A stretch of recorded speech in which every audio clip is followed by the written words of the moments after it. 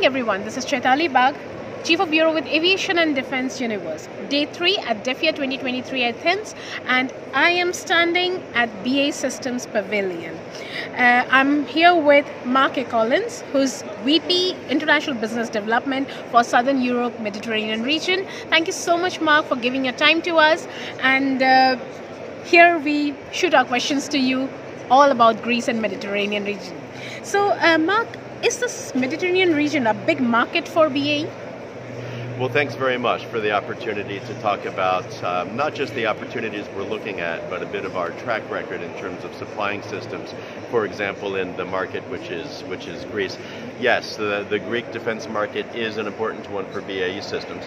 Now, while we obviously speak only for ourselves as a company and not for any governments or anyone else, I think it's clear to everyone that Greece has long been a staunch NATO ally and an ally of the United States.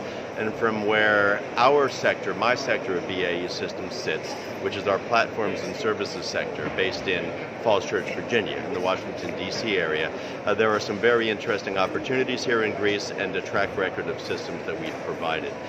Platforms and Services has long been a provider of tracked and wheeled combat vehicles, including amphibious vehicles and naval weapon systems as well, both out of the United States and out of our Bofors and Hägglunds businesses in Sweden.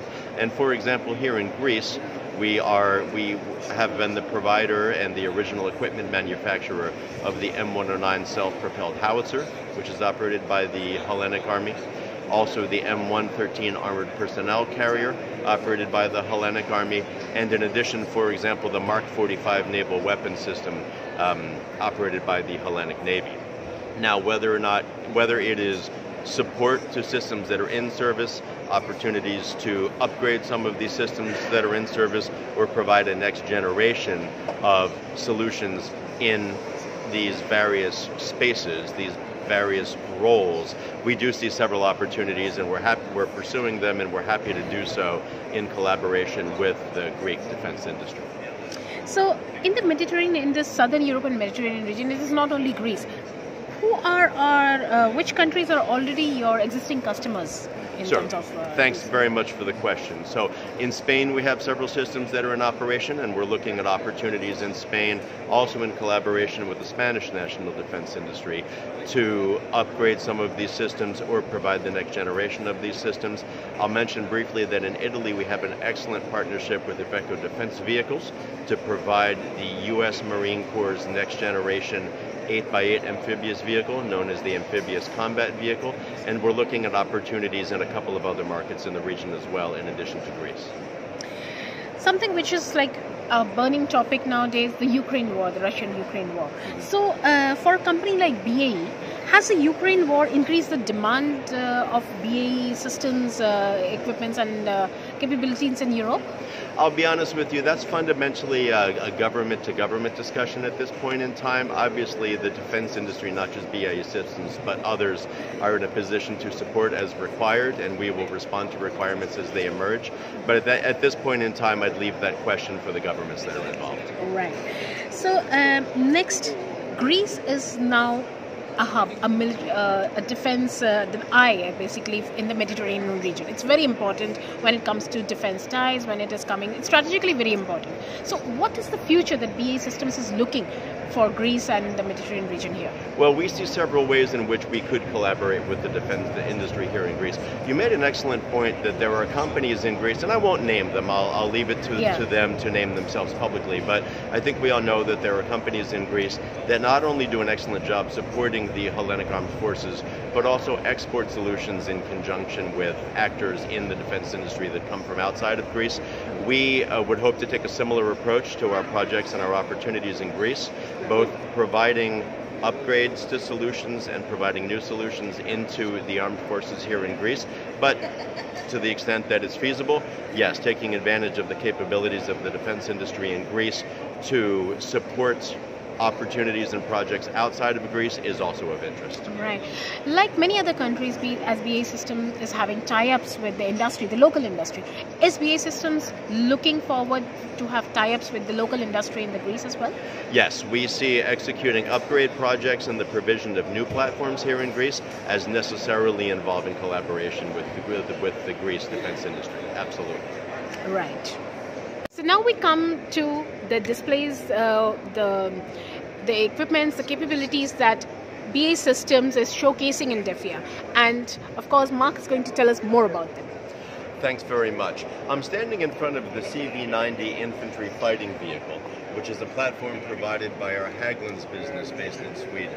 The CV-90 is, as I say, an infantry fighting vehicle that has also grown to be a family of vehicles over the decades that it's been in service and that it's been produced. We are now providing actually the 5th generation of the vehicle.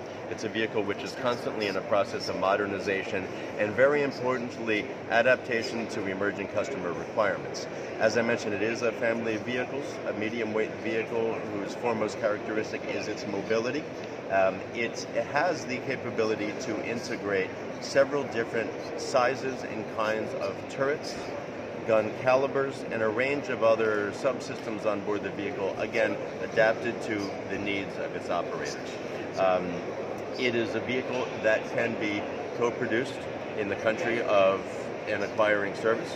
We have a long track record of production of the vehicle turret in the countries where it's operated, and in addition, a much broader scope of local production of the vehicle can take place. This is our approach to offering the vehicle because we understand, further to the discussion that we had earlier, that involvement of the local industry in an acquiring nation is obviously of tremendous importance. So where all is this vehicle already in function? The vehicle is in operation in 8 nations, and we recently signed a contract to provide it to yet an additional nation, which is Slovakia. Mm-hmm. And as a result of the above, I would highlight there is a CV-90 users group, the various operators of the vehicle. It's a users group that enjoys the support and participation of our business as well, but it's driven by the vehicle's users. And we find that as a result, there's a tremendous exchange of knowledge, ideas, thinking regarding the platform and the potential for its future evolution.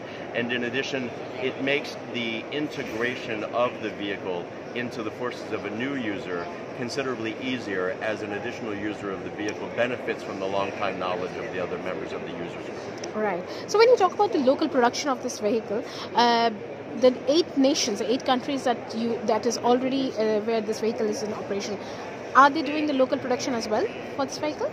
So I'll offer an interesting example, which is that of the provision of the turret for the vehicle, which has happened in the Netherlands for a very long time. Norwegian industry was also intensively involved in the provision of the vehicle into Norway. There will be very intensive involvement of the defense industry in Slovakia when the vehicles are provided as well. So I think those are 3 strong examples. So what about Greece? This vehicle in Greece, what interest they have shown till now? Let me put it this way. Our role as industry obviously is to respond to the demand signal from a customer and respond to their requirements as they emerge. So the Hellenic Army, again, I won't speak for them, but this is public knowledge. They have stated that they intend for an IFV requirement to be forthcoming in the coming years. Given that potential opportunity, we thought it was very worthwhile and very important to bring the vehicle and show it here in Athens. And as the Hellenic Army defines its requirements, and were it to initiate a project, we absolutely would intend to respond with the CV-90 platform and on the basis of robust participation by the Greek defense industry. Absolutely. Great. Here we are looking at a model of our assault amphibious vehicle. The BAE Systems and its legacy businesses have been the original equipment manufacturer of amphibious vehicles for the U.S. Marine Corps for several decades. And the assault amphibious vehicle is a vehicle which is currently operated by the U.S. Marine Corps. It will be replaced in service little by little by the amphibious combat vehicle, the 8x8 vehicle that we are providing the U.S. Marines in close partnership with the DEFEA defense vehicles. And in the meanwhile, the assault amphibious vehicle is operated in the United States and in several other nations around the world. Recent contracts in the past years to provide the vehicle, for example, have taken place in Japan and Taiwan and Brazil.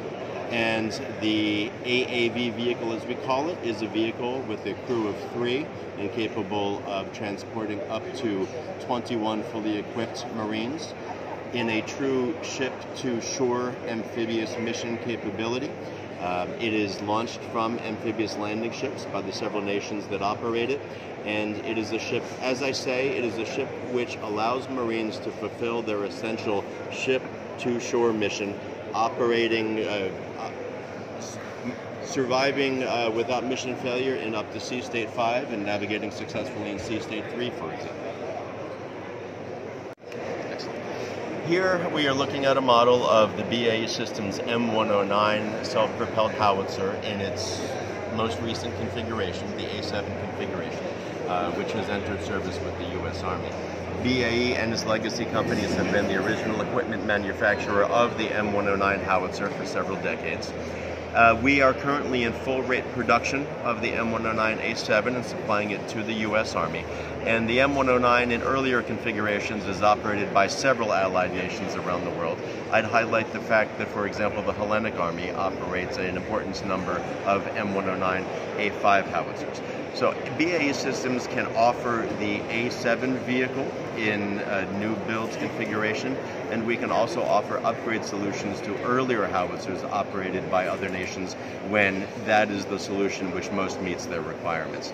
The M109A7 howitzer is a vehicle which offers a user tremendous commonality, for example, in the U.S. with the Bradley infantry fighting vehicle, because the chassis itself has a tremendous amount of commonality with the Bradley chassis.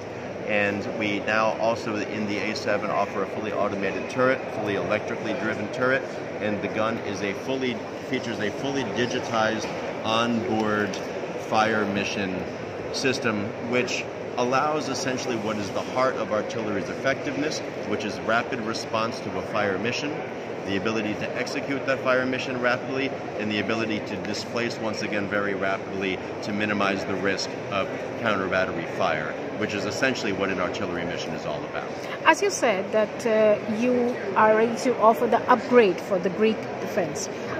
Have they asked for upgradation, or it is just a plan of the BAE Systems? I'll leave it to the Hellenic Army to speak to specific requirements that they may have formulated or specific RFIs that they may have put out. What I will say as a general matter is that where an international operator of the M109A5 system, for example, like Greece, has sustainment requirements or interest in an upgrade, we obviously are interested in it. We can support a discussion of those requirements. Right. Thanks very much. And last, I'll talk for a moment about our Mark 45 naval gun system. As I mentioned earlier, BAE Systems Platforms and Services has long been a provider of naval weapon systems from 25 millimeters all the way up to 5 inches or 127 millimeters out of our U.S. weapon systems business and our Bofors business in Sweden. Here, we're looking at the Mark 45 5-inch naval weapon system. It is the U.S. Navy standard front gun on several ship classes. It is currently in its Mod 4 configuration in the U.S. Navy. And the way we provide the Mod 4 gun is to upgrade U.S. Navy Mod 2 guns to the Mod 4 configuration. I mention that because there are several international operators of the Mark 45 naval weapon system in its Mod 2 configuration. The Hellenic Navy is one, the Spanish Navy is another, and there are several others. I mention this because one cost-effective way the BAE Systems can support international Mark 45 operators in their constant modernization of their capabilities is in providing a Mark 45 upgrade, which is referred to as the CCS, or the Common Control System configuration. BAE Systems can work with an international Navy's existing Mod 2 gun and upgrade the electronic systems within the gun to take the gun from an analog to a digital configuration and allow the gun to function in a much more modern fire control manner. This would allow an international Navy to modernize the gun at the same time that they modernize a broader ship combat system they undertake such an effort, or at the same time that they undertake an entire ship class MLU. So I'll say that we're in discussions with a few different international navies as they structure midlife upgrade programs, MLU programs for their existing ship classes. We are in conversations with these navies about the feasibility of upgrading their Mark 45 Mod 2 guns to the CCS configuration so that the gun and its capabilities keep pace with the broader modernization of the ship platform. Right. Well, we got to know the capabilities that BAE Systems is showcasing in DEFEA. So finally, Marc, 3 days in DEFEA, today is the last day.